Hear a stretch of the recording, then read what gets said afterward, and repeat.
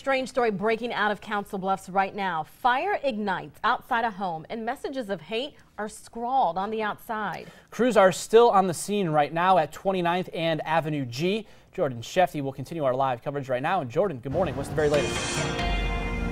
Yeah, good morning, Dave and Cerise. Investigators are still combing through this home right now. They are inside taking pictures. I'm told there is pretty extensive damage inside. Go ahead and take a look at this video that we shot while crews were still working to put that fire out.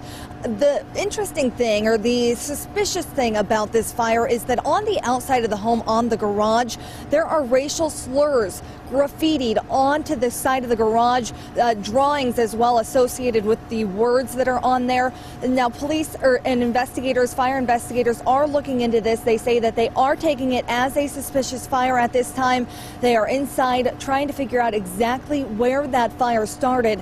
I have been talking with neighbors throughout the morning, and they tell me that the woman who lives in this home is about in her 60s. They say that sometimes a daughter and a grandchild come and stay with her as well. And these neighbors tell me that that daughter is of mixed race. Of course, we are still waiting to get any further determinations on what exactly caused this fire. But again, investigators are at this time taking it as a suspicious fire. They have been going through this house now for about a little over 2 hours. And they still are taking pictures and still combing through the outside. Right now, they are going around the perimeter with a flashlight, just looking at every different angle.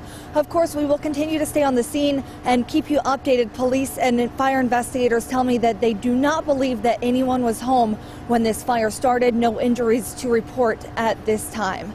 Reporting live for WOWT 6 News, I'm Jordan Shefty.